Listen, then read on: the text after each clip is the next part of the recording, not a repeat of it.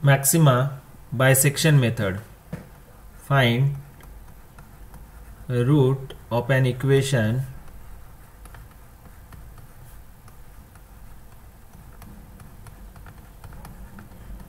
x cube minus x minus 1 equal to 0 using bisection method. All of we know that by using bisection method we can solve an algebraic and transcendental equation. Okay, so the first step we want to determine roots containing interval containing roots. So first we assume here f of x is equal to x cube minus x minus 1. So here if we take x is equal to 0, then f of 0 is equal to minus 1. Since root always lie between one positive and one negative number, f of 1 is also minus 1. Since this is also less than 0, this is also less than 0. F of 2 is equal to 8 minus 2 minus 1 is equal to 5 greater than 0. So we know that the root lie between interval AB if f of A into f of B is less than 0. Okay, the condition for roots lie in the interval AB. So here you can observe f of 1, that is f of 1 is less than 0 and f of 2 is greater than 0, and therefore f of 1 into f of 2 is greater than f of 1 into f of 2 is less than 0, and therefore a root lies in the interval 1 2. So now in the step 2 we assume that here we assume a is equal to 1, b equal to 2, and the first root we assume here x0 is equal to a plus b divided by 2, that is 1 plus 2 divided by 2, it is equal to 1.5. Now we are going to determine sine of f of x0, that is f of 1.5, which is equal to f of x is x cube, so it is 1.5 cube minus 1.5 x cube minus x minus 1. And if you solve this by using calculator, then it is equal to 0.875,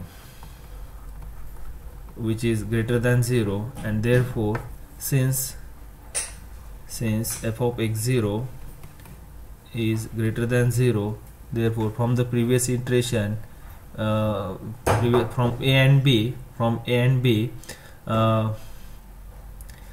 f of 1 is less than 0. Now since f of 1, that is f of a, is less than 0, and therefore for the next iteration our interval is what? The root lie between root, here f of a is what? F of 1. So root lies in the interval 1 and 1.5. So here we bisect our interval, original interval, and now our interval length is reduces, and it is what? 1 to 1.5. Originally it lie between 1 to, now it lies between 1 and 1.5. For the in the next iteration, step number 2, again x2 is equal to that is x2 is equal to 1 plus 1.5 divided by 2, it is equal to 2.5 divided by 2, so it is 1.25. and if you determine the sine of f of 1.25, it is equal to 1.25 bracket cube minus 1.25 minus 1, so it is equal to f of 1.25 is equal to minus 0.2969. Now it is less than 0. Now from the previous interval, previous iteration, in the last iteration, f of x0 is greater than 0. That is from this. If you see here this interval, if we change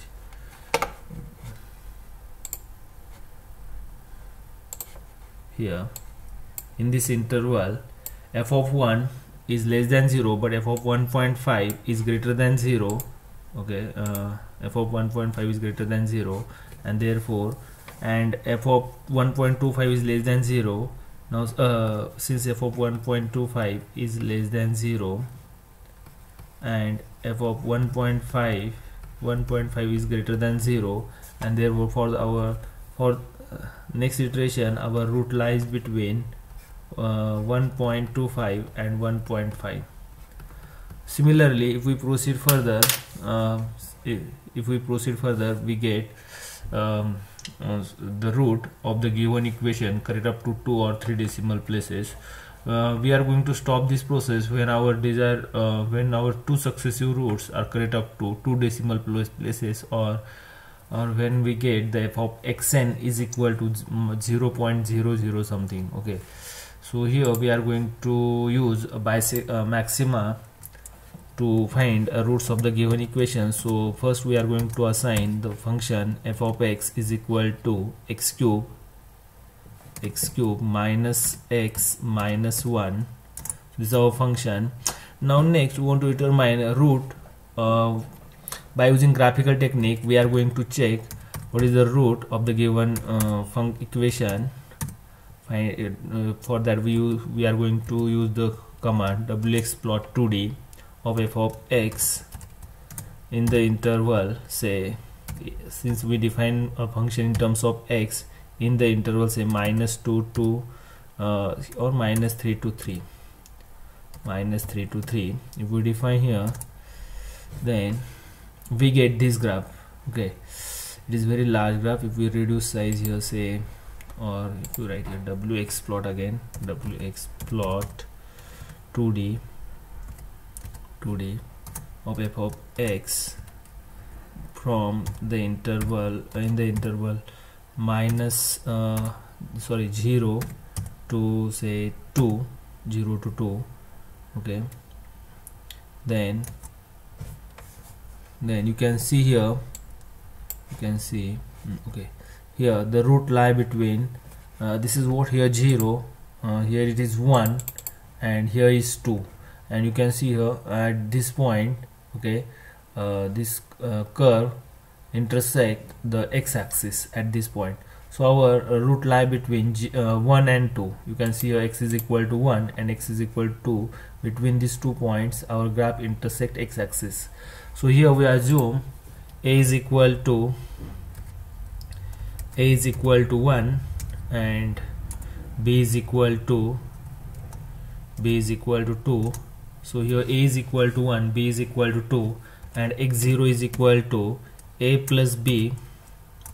X0 is equal to a plus b divided by 2.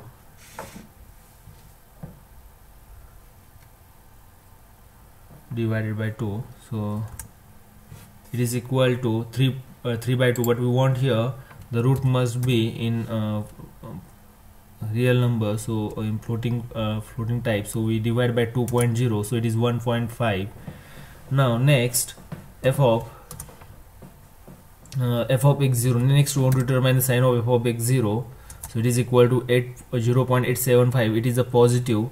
So our in the next here in the next interval here we also want to determine f of a into f of b. F of a is equal to -1 and f of b is equal to 5. So f of a is -1, f of b is 5, and f of x0 is what? F of x0 is equal to 0.875. So for our next interval, this is positive and negative is what? A is f of a is negative. So root lie between a and x0. And therefore for x1 a plus x0, and we divide it by 2.0, we get it is what? X1 is equal to 1.25. So f of x1 is equal to f of x1 is what? It is negative. F of x1 is what? Negative. And again from f of x0 and f of a and f of x0 is what? Positive. F of x0 and f of x1 is negative. So our for x2 our root lie between x0 plus x0 plus x1 divided by 2.0. So if we divide, it is f of 1.375. so now next f of x2 is equal to x0 is what? X0 is x0 is equal to 1.5. so it is 1.5, and the root lie between 1.5 and 1.25 and 1.75. okay, so x0 is what? x0 is 1.5, and here x1 is what? 1.25. so the root lie between 1.25 and 1.5. so the for our x2 is what? 1.375. now f of x2 is equal to, it is what? Positive. So from x0 and x1 is negative. X1 is what? Negative. So our next interval is what? x1 x2.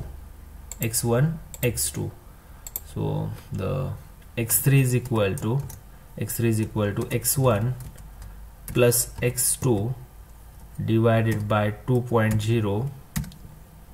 so now it is what? 1.3125, and f of x3 is equal to, it is negative. It is what? f of x3 is negative, and f of from this x1 and x2 is positive. so the x2 root lie between x2 and x3. so for the next interval x4 x3 plus x1 what is x3 is negative and x2 is positive. so x3 and x2 divided by 2.0, and if we divide, it is 1.375. so the f of x4 is equal to 0.0. it is also positive. now since it is a positive, and x3 f of x3 is negative, so the root lie between x3 and x4. so for x5 is equal to x3 plus x4 divided by 2.0, since 1.328125. so now if you find f of x5, it is equal to 0.01. it is positive. now you can see here f of x4 is positive, x5 is positive, and root lie between one positive and one negative. so x3 is negative, but what is x3 here? x3 is negative. now for x6 root lie between x3 from the previous iteration, x3 is negative, x4 is positive. now since x5 is positive and x3 is negative, so root lie between x3 and x5, x3 plus x5 divided by 2.0. now it is 1.32013. now you can see the x5 and x6, these two roots of x5 and x6 are correct up to 2 decimal places. or if you find here f of x6, you will get x6 is equal to minus 0.01. so we get minus 0.01. if you find one more iteration, you get 0.00. so here x7 is equal to x7. now f of x6 is negative, and what is f of x5 is positive. so the root lie between x5 and x6. so it is what? x5 plus x6 divided by what? 2.0, and so it is 1.3242. and if you find here f of x7, then we will get minus 0.00. you can see here we get minus 0.2 times 2 times 0 here, 2 zeros. so it is very close to 0. so the this root 1.3242, these are correct up to 2 decimal places. You can use the inbuilt function also, Maxima, to find the to check your answer. For that you just enter the command find root f of x in the variable of x, and and x varies between x is equal to 1 to 2, and you will get what is the exact root. It is 1.3247179. This is the exact root of the given equation, and here we get an approximate root by using bisection method. It is 1.324742. So you can observe here these two roots are correct up to, that is, this is what an calculated roots by using bisection method, and this is what an exact root, but these two roots are correct up to 3 decimal places. Okay, so this is all about the bisection method. So by using Maxima you can also you can also obtain roots of the given algebraic and transcendental equation. For that, first you have to identify the interval containing root. You can use the plotting method to identify your root of the given equation. Okay, so thank you.